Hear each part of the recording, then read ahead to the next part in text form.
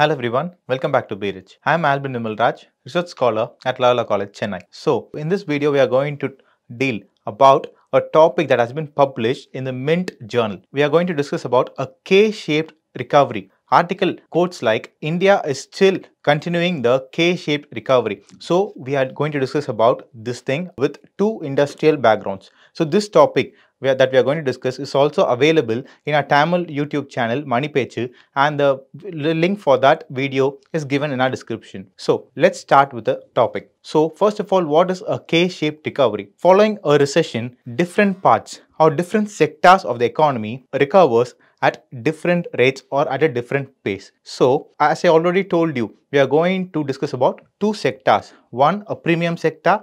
Now another is a normal necessity based sector. So first one we will discuss about the automobile sector. A recent report from the automobile industry have claimed that the cars costing above 10 lakhs, for example, Mahindra XUV, Tata Nexon, Maruti Suzuki Ciaz, all these car sales have increased. The sales of these cars have increased, but at the same time, the sales of the cars that are costing below 10 lakh, the budget cars, the sales for those cars have decreased drastically. Another shocking news in the report says that the two-wheeler sales have dipped so much that it's near its 10-year low. So the two-wheeler sales have dropped to its 10-year low, and in the entire automotive sector, the two-wheeler sales have dipped the most. There could be some change in the market share between them, like Hero sales would have been dropped or Honda sales would have been an increase in Honda sales. But the totality of the two-wheeler segment has fallen down drastically. But a smaller segment of the two-wheeler segment have moved to the electric vehicle market. Nearly some 10 to 15% of Indian consumers have switched over to electric vehicles due to petrol price rise, as well as due to the price rise in normal vehicles. Like Honda Activa was priced at 50,000 to 60,000 earlier, some 5 to 6 years back. But now the same vehicle they have priced at around 90,000 to 1 lakh. So consumers have moved from the normal segment to electric vehicle, but then the fall in two-wheeler segment is the reality.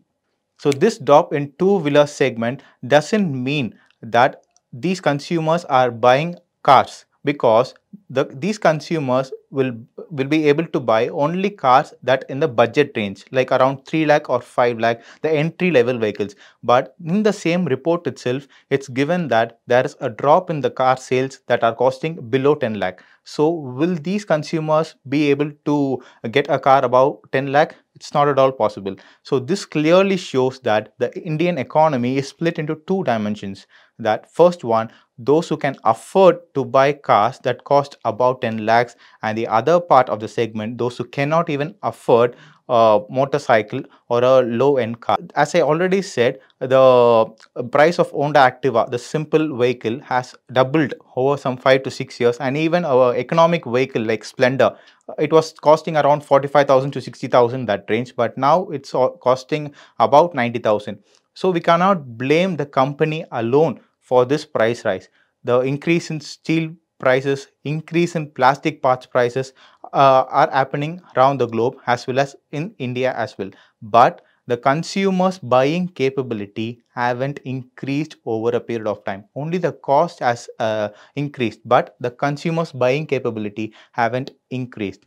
So that's the main reason. This drop in the two-wheeler segment, two-wheeler sales, is the main reason for the shares like Hero, Bajaj Auto haven't recorded any big movement in the market. They are just stagnant. The movement is not so high or not too low.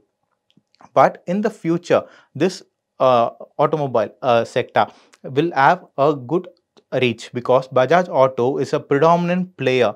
We can even say like it's a monopoly in the three-wheeler segment, in the manufacture of autos and all.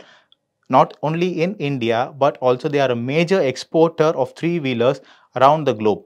So Bajaj Auto shares as well as Hero Motor Corp shares as a good potential in the near future, and you must very well note that these two companies are debt free companies. So kindly have this in mind that these two companies will perform well in the near future, so we can accumulate in small quantities as of now.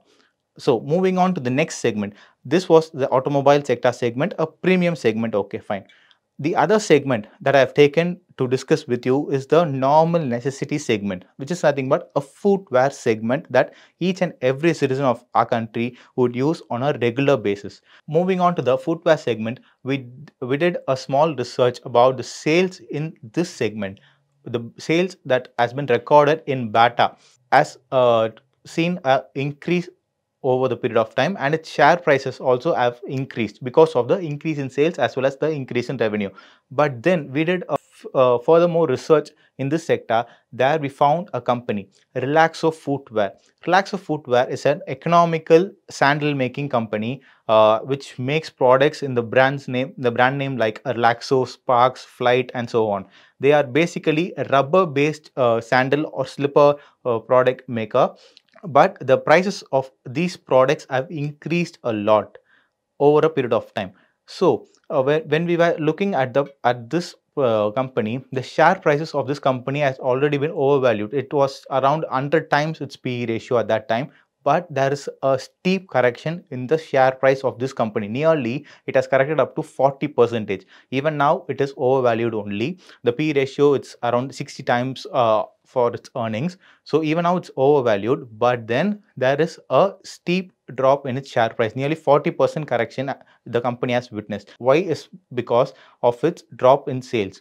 This drop in sales is directly attributable by its increase in prices. The increase in price is because of three major factors the company has quoted. First major factor is the increase in cost of rubber around the globe. Nearly 35% of the price have been increased in rubber, the raw material that is predominantly used for these products. And the next one is the crude oil price rise. The crude oil price rise have increased the plastic parts prices as well. And the third important thing is the GST for footwear that our finance minister Nirmala Sitharaman has imposed in the recent years. This price rise in the product resulted in a drop in sales, and this directly affected the company's share price, and that's why of major correction, nearly 40% of share price correction has happened. So in both these segments, first one automobile segment and the second one the footwear segment, in both these segments we can easily witness the post COVID effects, that the Indian people, predominantly the rich, the upper middle class, the middle class, and the third the poor or the bottom of the pyramid. So how these three people are affected? First, the rich, they are becoming richer day by day.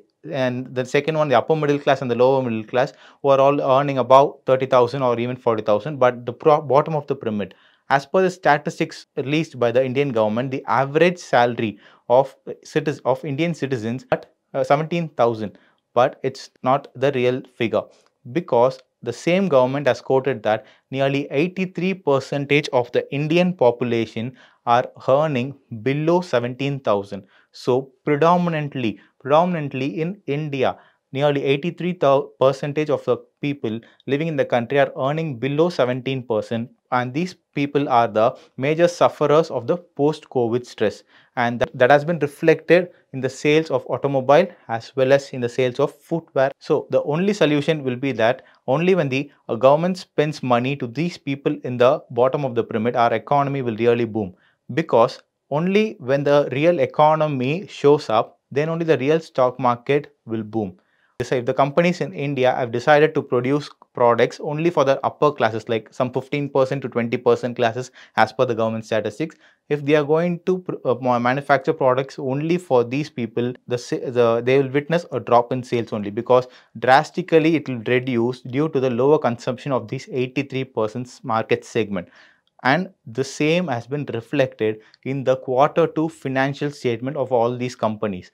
So the recent report that have been released across companies, across various sectors, except for bank and financial institutions, all other companies in an average have seen a profit drop of nearly 10%. And a report from the Business Standard last week they have released a report stating that nearly 42% of the profits that the Indian companies have earned in the second quarter is attributable by the banking as well as financial institution segment. So the remaining 68% is a consortium of all other companies, all other segments. So in this itself, we can easily note that the stock market is functioning in an irrational manner. It's like the stock market cannot go up for a long time, because only for a small segment, if the market is going to move in an irrational way, then it will attain a level of a point of saturation, and after that they will go down only. So the only thing the government has to do is they have to address the needs of the bottom of the pyramid people, because now recently we are witnessing a problem with the top of the pyramid also. The massive layoff that has been occurred all over the world, especially in India, where even the foreign companies like Meta, Twitter, Amazon, they are laying off nearly thousands of Indians, as well as our Indian unicorns as well. Zomato, Ola, Byju's, they are also laying off a lot of people from job. So these people are earning above 30,000 or above 40,000 or even above 1 lakh. So when they are laid off from their job, their remuneration would be cut, so they'll be able to spend only less. So the consumption pattern also will change even to the top of the pyramid. So the bottom of the pyramid is already in stress, the top of the pyramid people will be in stress in the near future. So this is the right time to buy some quality stocks in a lesser quantity rates. So the stocks that with a lesser debt, stocks with a lesser P ratio, and try to accumulate these kinds of stocks across sectors and wait for the right time to accumulate a lot in the near future dip in the stock market. Thank you for watching this video. If you like this video, click on the like button, share it with your friends and families, and don't forget to subscribe our channel and click on the bell notification as well. Thank you all. In the first week of December, between 8th and 12th of December, I plan to be in Muscat in the Sultanate of Oman. Those who would like to see me in Oman can get in touch with my team. There's a WhatsApp number given below and there's an email ID also given below. So those desirous of getting in touch with me at the Sultanate of Oman, especially in the city of Muscat from 8th to 12th of December, can definitely contact me there. I hope to see you all in Oman soon. Thank you for watching. Be rich. It's a great privilege and honor that so many of you in thousands have subscribed to my channel and have supported me. I have written 2 books in English, The Alchemy of Money and Ordinary Stocks, Extraordinary Profits. These books are published by us and are ready. If you want to procure a copy, send us a message to the WhatsApp number given below and my team would respond to you. If you want an Amazon Kindle copy, you can click the link below. Finally, those who wish to consult with me can send a mail to berichenglish@gmail.com. Once again, I thank you for your support. If you like this video, press the subscribe button of my channel, hit the like button and turn on the bell notification.